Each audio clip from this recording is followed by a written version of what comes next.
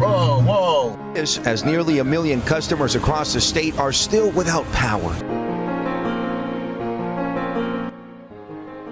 Mbere yuko bino byose bitangira, abaturage muri leta ya Florida bari basabwe guhunga kuko hari hateganyijwe inkubi y'umuyaga mwinshi yiswe Hurricane Milton, aho yari iteganyijwe muri kano gace, ndetse amatangazo yavugaga yuko ishobora guteza umwuzure ukomeye mu mateka uzibasira uburasirazuba bw'ino leta. It could potentially get worse. There's a river in Tampa called the Alafia River. It's at 23 feet. Abantu barenga miliyoni imwe batuye mu bice by'inkengero z'inyanja ya Atlantique kino gihe bahise basabwa kwimuka maze bagahungira mu bindi bice by'igihugu. Birumvikana muri Florida gas is still hard to find with long lines at stations that have it.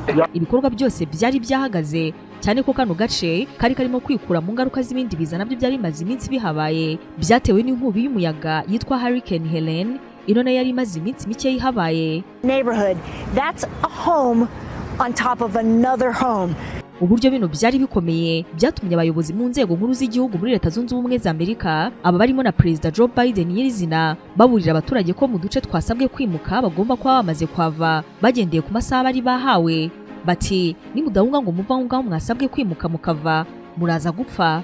Nyuma y'uko kuburirwa, abaturage benshi batangiye guhunga ku buryo mu mihanda yerekeza muri kano gace imodoka zari nyinshi, barimo baragerageza guhunga mbere y'uko bino byose bitangira. The fearful flocking, the wise with them.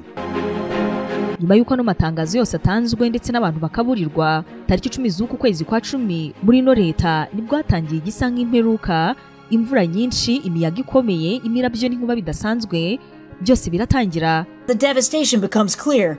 Officials are concerned that number could rise. Kugeza ubu mu gice cy'uburasirazuba bw'amajyepfo ya Leta Zunze Ubumwe za Amerika byangije byinshi ku rwego rwo hejuru. Amashusho atangaje yerekana bino biza, ubasha kubona amazu yarengewe, ibiti ndetse n'insinga z'amashanyarazi, aho ingo zirenga miliyoni 2 kuri ubu nta muriro uhari. Abantu basaga 27 bimaze gutangazwa yuko bose bamaze kwishwa na bino biza kuva byatangira, mu gihe abandi bagera kuri 7 baburiwe irengero. Bino biza rero bikaba byarabisikanye n'ibindi nkabyo byiswe Helene tumaze kukubwira. Miliyoni z'abaturage muri leta ya Florida bavuye mu byabo, aho no muyaga wasenye inzu, ugusha amapoto y'amashanyarazi, ndetse ukurikirwa n'imvura nyinshi nayo yateje umwuzure ukomeye umuntu yabasha kwibonera. Inzamagana imibare yerekana yuko zasenyutse burundu, kandi ikigo cya Amerika gishinzwe iby'ikirere kivuga yuko imyuzure yatewe n'ino mvura ino yangije ibikorwa remezo, aho kugeza uyu munsi ibyo ngibyo byose bitari byabasha kubarwa ngo maze ingano yabyo ibashe kumenyekana neza. Umujyi wa Siesta Key niwo wibasiwe cyane kubera yuko uri ku kirwa, aho gituwe n'abantu 5400. Abaturage bakaba bakomeje kugira impungenge zo kugerwaho n'akaga kubera uno muyaga wateje imyuzure idasanzwe ubasha kubona hano. Destruction overwhelming for some. It's numbing. Abanyamakuru batandukanye mu gusura kano gace nabo ubwabo ntabwo babasha kubyumva, dore ko wagira ngo ni nk'ikiyaga. Ino nkubi y'umuyaga yiswe Milton ni imwe mu zikomeye zibayeho zabayeho muri leta ya Florida, dore ko yenda kumera nk'iyi yabayeho muri 2005 mu gihe izindi zaherukaga mu myaka 100 ishize. Iyi nkubi y'umuyaga yatumye Perezida Joe Biden wa Leta Zunze Ubumwe za Amerika asubika urugendo yagombaga kugira mu bihugu bitandukanye birimo Ubudage ndetse na Angola. Byari mu rwego rwo kugira ngo abashe gukurikiranira hafi by'ino nkubi yiswe Milton yibasiye kino gice cya Amerika. Gusa ariko nubwo ko kuhangijwe byinshi, ariko bahanga mu byiteganyagiye kuko bari batanze umuburo kuri bino bibazo ndetse ukanagendera ku bukana bwari buhari. Ntabwo abapfuye bangana n'abari kugenda iyo ibyo ngibyo bitavugwa. Perezida wa Leta Zunze Ubumwe za Amerika Joe Biden nyuma ya bino biza kuri kino cyumweru yasuye Florida, aho yarageze hano ku nshuro ya kabiri mu gihe kitanageze ku byumweru 2. Avuye hano, uyu mukuru w'igihugu nyuma yo gutemberezwa muri helicopter arimo kwerekwa uko bino biza byangije hano, nawe yatanze ijambo ry'ihumure ndetse atanga n'amafaranga mu gufasha bagizweho ingaruka na bino biza. Biden yavuze yuko nubwo igihugu kirinze byari bibe bibi kurutaho, ibyo ngibyo birimo impfu z'abantu benshi ubwo nyine baburiraga abantu guhunga, ariko nanone ko bino biza bya Milton byazanye ukwangiza kutavugwa, bizana ibibazo byinshi ndetse binica abantu 27 bose. Perezida Biden ati kubw'amahirwe ibi ngibi byabaye ntabwo byabaye bitunguranye cyane kuko twari twaraburiwe, gusa ku bantu bamwe na bamwe byabaye ibiza bibi cyane kuri aba batabuze gusa inzu zabo ahubwo banabuze ubuzima bwabo.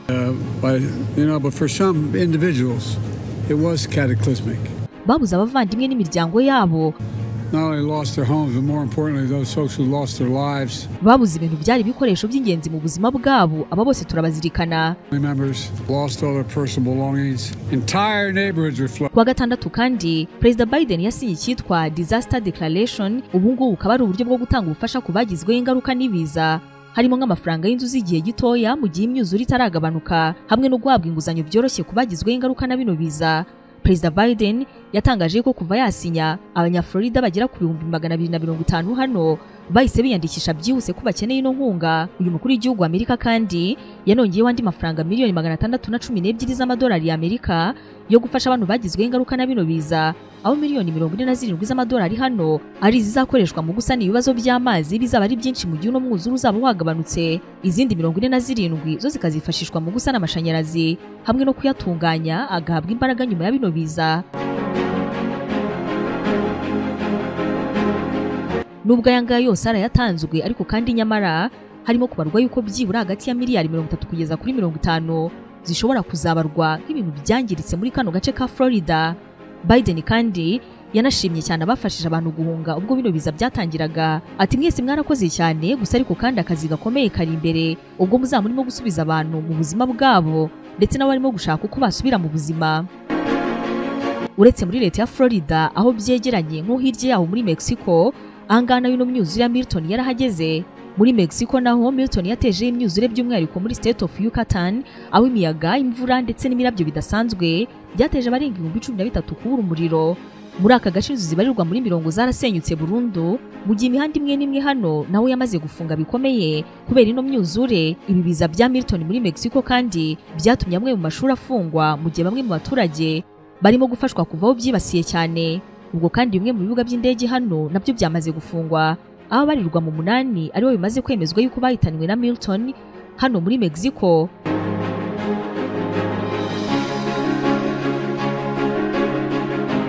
Muri Cuba agace kitwa Surigedero do Batabano nako kibasiwe n'imvura nyinshi, ndetse hano hanibasirwa n'imiyaga myinshi ifite imbaraga yabashije kumvikana hamwe na hamwe. Gusa hano naho nta bantu batangajwe yuko bahitanwe na Milton. Ikigo gishinzwe iteganyagihe kirimo gutanga amakuru kenshi ku buryo mu gihe haba hari icyaba gitunguranye abaturage baba biteguye.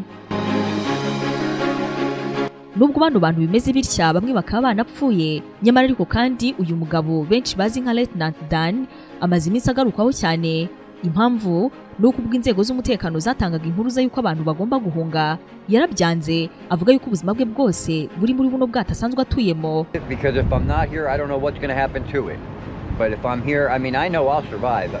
Lieutenant Dan yavuze yuko azabugumamo kugeza inkubi y'umuyaga irangiye, ndetse ko nubwo imyuzure yaza rwose adatekereza yuko azicwa nayo. Can't afford to give it up.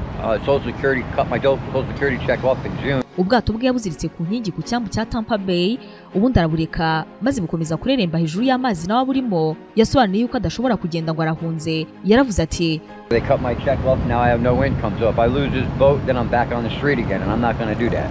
Nshobora kugenda nkavano ngo ndahunze maze ngasiga ubwato bwanjye, nkazagaruka nsanga inkubi yarabutwaye, ariko kandi nimbugumamo nta kintu na kimwe buzaba, ubwo rero ni gutyo nzaguma hano. Uyu mugabo ubuyobozi bwaramwinginze ngo ave hano, ariko kandi akomeza kwanga. Ati ubwo naba mvuye hano ubwato bwanjye bukagenda byabivuze yuko nsubiye ku muhanda, kandi ibyo rwose kuri njye ntibizongera. Lieutenant Dan ubu ngubu yamaze guhabwa ubufasha bwose bushoboka, ndetse inkunga amaze kubona imwemerera kugura ubwato bushya. Bino biza bya Milton byibasiye kano gace by'umwihariko ka Florida, ukurikije uko byatangiye ndetse naho bigeze kuri ubu, umuvuduko ndetse n'ubukana bwabyo birimo biragenda bigabanuka. Byitezwe yuko mu minsi mike iri imbere abaturage bashobora kuzagaruka mu bintu byabo, ariko kandi mu bigaragara ibyinshi byarangiritse mu buryo bukomeye. Umva gufitiye amakuru meza cyane kandi ashimishije, ngwino muri iFix Technology Limited maze tuguhe product zose za Apple waba ukeneye, harimo machine, telefone, amasaha n'ibindi byose. Uretse kubiguhera ku giciro cyiza, muri iFix tuzakugira inama nziza zo kubyitaho, kandi nibinahura n'ikibazo tuzagufasha byoroshye kubisana. N'ibindi bikoresho byose electronique ukeneye biri hanze y'igihugu tugufasha kubitumiza maze bikakugeraho mu buryo bworoshye. Ibijyanye na CCTV cameras ku mutekano wawe, aho ukorera cyangwa se aho utuye, ibi nabyo tuzabigukorera mu buryo bworoshye. Tugurisha imodoka ndetse tunagufasha kuba zakugeraho uri hose byihuse. Dusure kuri *ifix@ra cyangwa se uduhamagare kuri izo telefone. Inzu yawe, kampani yawe ndetse naho ukorera, aho hose hakeneye gusa neza byihariye, La Gloire Trading Limited ni abantu bagufasha kugera kuri izi nzozi. Ahaje kukubwira si ukuhamamaza, ahubwo ni ukuharanga. Nguno tugohe ya makaro yose meza cyane agezweho, ayo uzashyira mu ruganiriro, mu gikoni n'ahandi hose, PV span ndetse n'amasika n'indi miti yose irindi kanarwanya imidite. Iyi ngiyi turayiguha maze tukanagufasha byose kubishyira mu nzu yawe. Dufite za marble nziza cyane zimwe ushyira mu gikoni maze ukagisukura byoroshye. Izi marble kandi wanazishyira muri jardin n'ahandi hose waba wifuza, kuko n'imvura ubwayo ntacyo yazitwara. Muri La Gloire ngwino tuguhe MDF body z'amahitamo yawe, kuko dufite iziri mu mabara arenga 30. Dukorana n'inganda zikomeye kandi twe nubwo dufite ibintu byiza cyane gutya, nyamara igiciro cyacu cyo nta handi wagisanga. Turaranguza ariko tunatanga kuri detail. Gloire Trading Limited wadusanga mu Gakiriro ka Gisozi cyangwa se kwa Rwahamiremera.